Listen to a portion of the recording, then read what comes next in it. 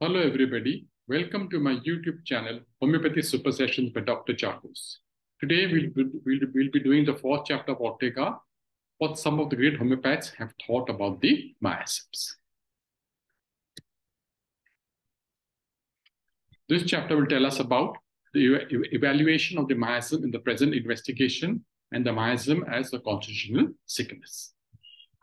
Many authors of today and yesterday have discussed the doctrine of miasms. So many authors have described the miasms. Each one has their own concept. So let us see the few definitions or the doctrine of miasms given by different authors.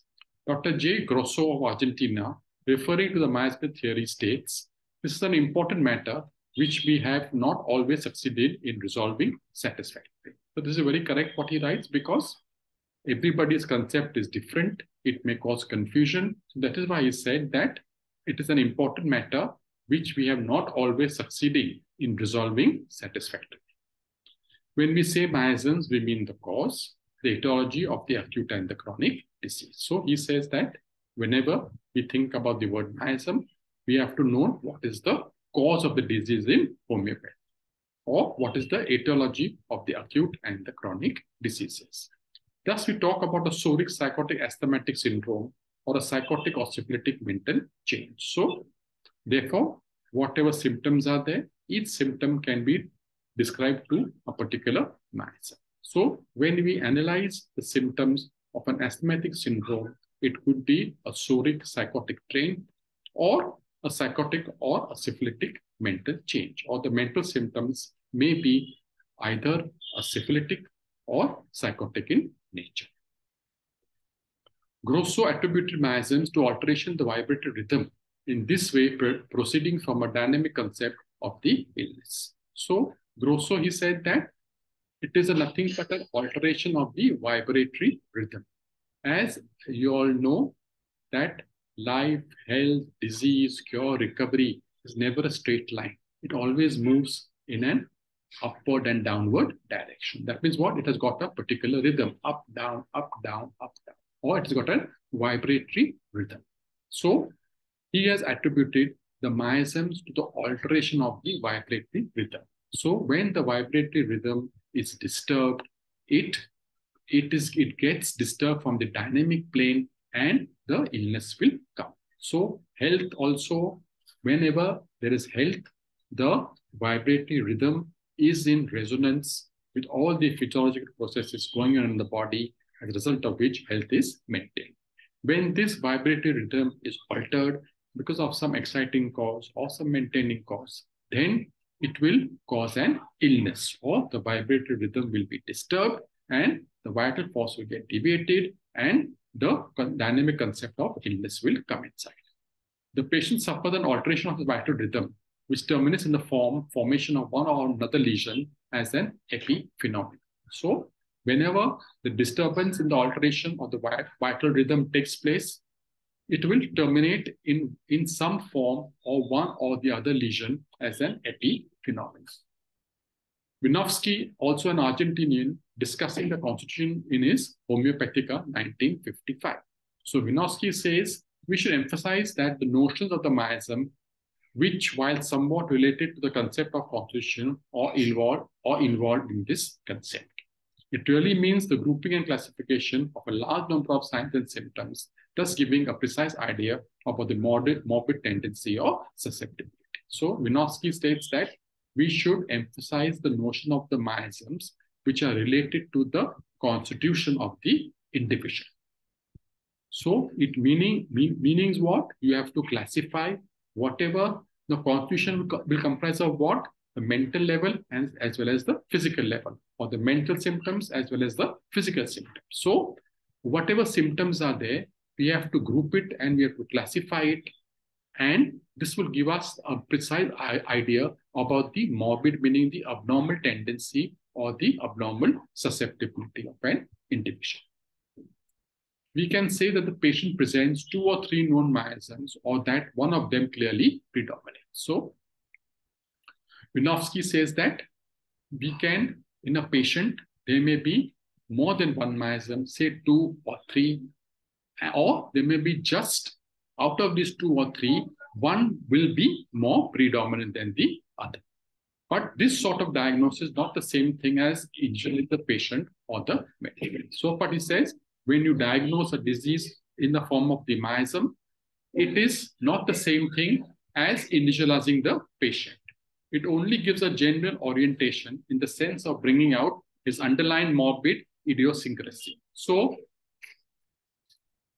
it only gives a general orientation of the sense of bringing out its underlying morbid idiosyncrasy. So whenever we classify or whenever we analyze, whenever we evaluate the symptoms and find out its miasmatic interpretation, it will tell us the abnormal idiosyncrasy of the patient towards the disease. Another Argentinian, Horacio L. Rox, stated in 1955, chronic disease is the normal state of existence to which the organism has become adapted in order to survive by finding a new tolerable metabolism, ensuring elimination of toxins, and safeguarding as well it can the more or less efficient role of the noble organs. So he says that the chronic disease is there. Whatever normal state of existence is there, the body becomes adapted to the new metabolism, which helps in eliminating the toxins of the body, which will help in safeguarding the health of the individual, and also it will help in maintaining the function of the noble or the important organs. Any alteration in these readapted functions will give rise to a new imbalance, which must be be much more difficult and complex to repair than the preceding one, as there will be a few elements available in the less vital energy to direct. So when this alteration from a health goes into a disease state, naturally the functions of the body are readapted to the pathological condition, as a result of which a new imbalance is there, which is more difficult to repair than the previous one. And the vital energy also will be more weakened, and there may be few signs and symptoms to prescribe.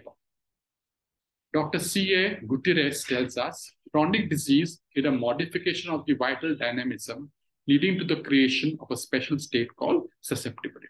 So it is nothing. So according to Dr. C.A. Gutierrez, he says that it is a modification of the vital dynamic process of the body. And this is called the state of susceptibility. So he's equating susceptibility with the miasm.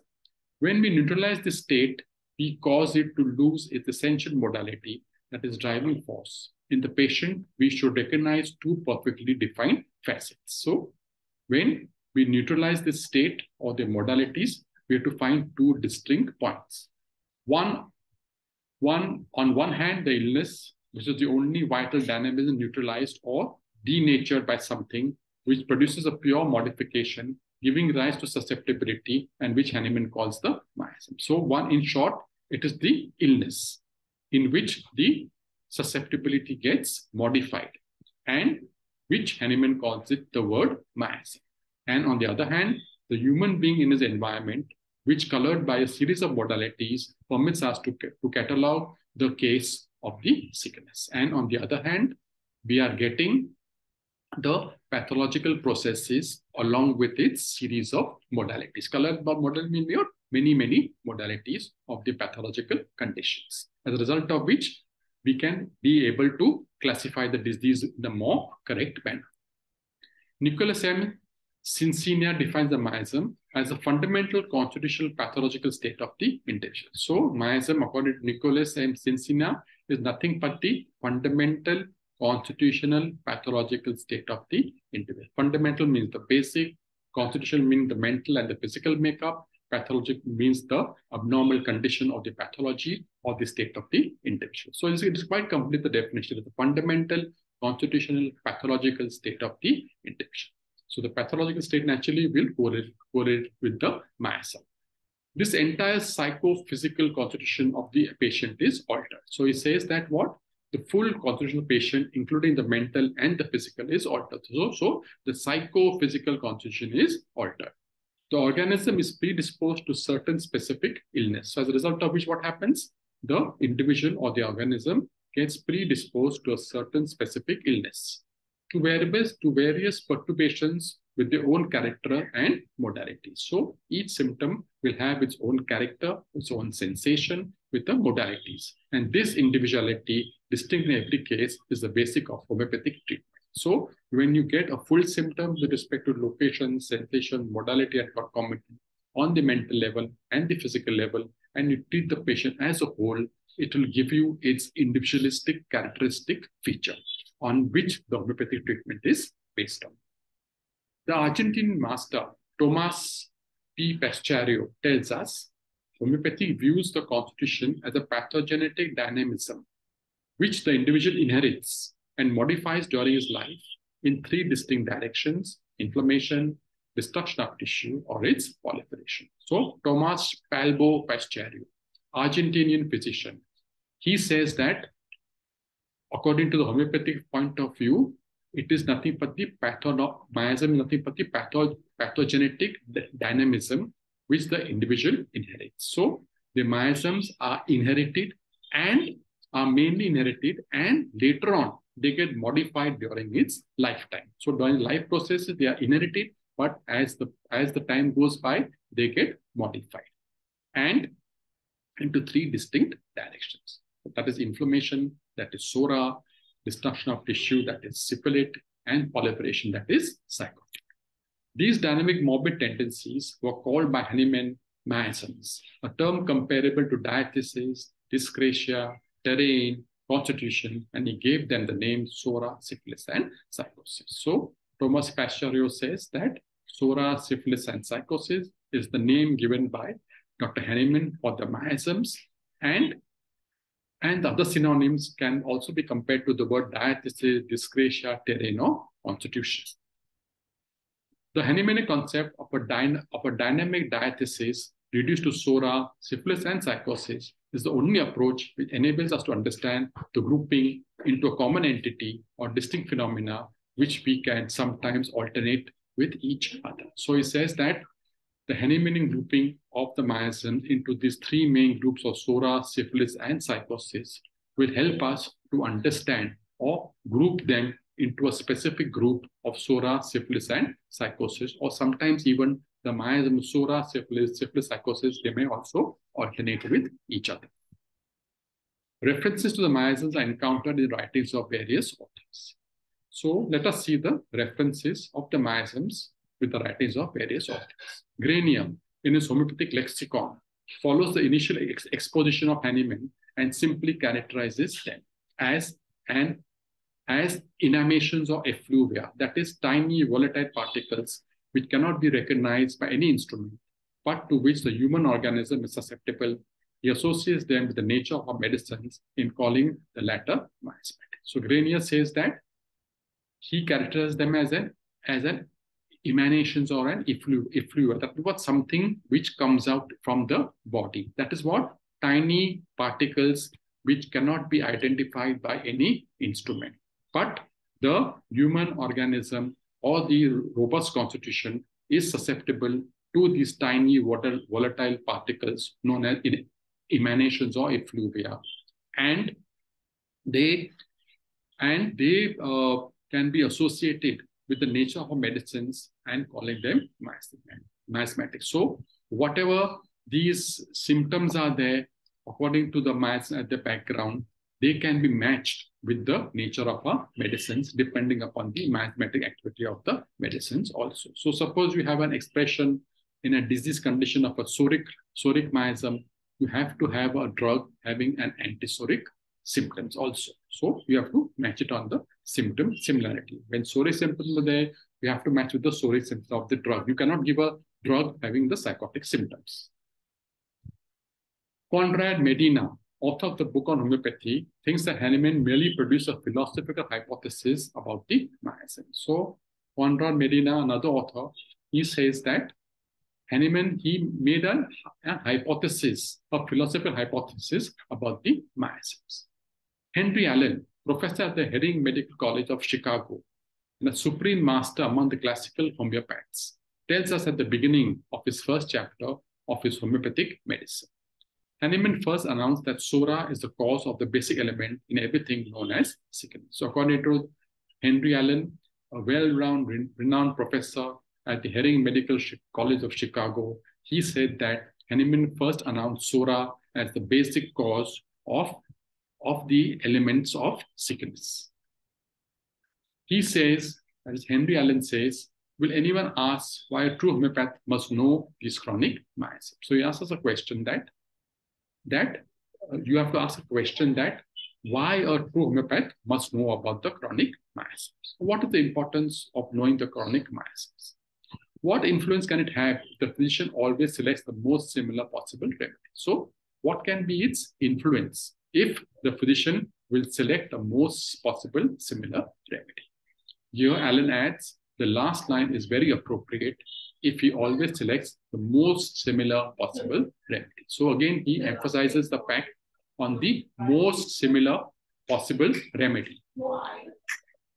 The truth is that we cannot select the most similar possible remedy unless we understand the phenomena of the basic miasms in their existence and activity, the true similes based on the fact whether or not we are aware of it. So he says that the most possible similar remedy can only be obtained if we know the knowledge of the basic miasms, their existence and their activity. So they have to be present in that individual and the activity is seen to the signs and symptoms. Then only if we match it, then only we can say it is a true simile based on the fact of the symptoms which we are seeing at the point in time. And whether we are aware of it or we are not aware of it. He says that. So subconsciously, you may not be aware of it, but consciously, you may not be aware of it, but subconsciously, you are matching the symptom similarity, the soric dimensions to the soric dimensions of the remedy also.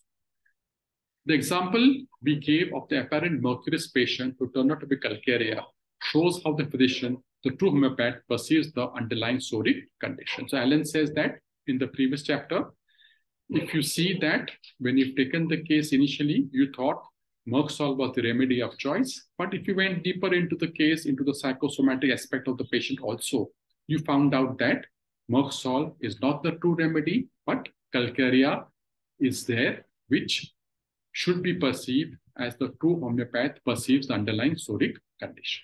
So calcarea was the remedy because you have to perceive the proper soric trait of the individual. He sees that the ultimate collection of symptoms which appear to correspond more with the third miasm, syphilis, actually has antecedents clearly reflected in the patient's general condition. So in this example, he had said that you're also getting, besides soric complaints, you're also getting the syphilitic symptoms also, which is seen in the patient's general condition.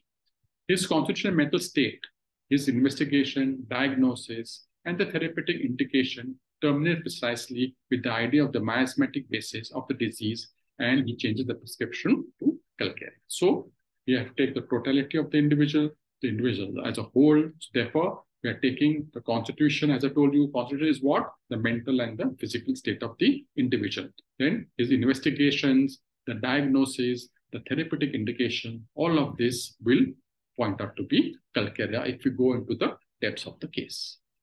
Henry Allen quotes, the character of the miasm is the character of the disease or the form of the illness. So whatever character of the miasm is there, that will be the character of the disease. So the character of the disease will be reflected on what miasm is present. Herbert A. Roberts, whose Principles and Art of Cure by Homoeopathy, 1936, advanced the hypothesis that SORA is the equivalent of the so-called deficiency disease. So Herbert A. Roberts was of the opinion that SORA is called the deficiency disease, or there's some deficiency, some groove, some fault in the individual, as a result of which there are deficiencies, which he called it as the soric miasm.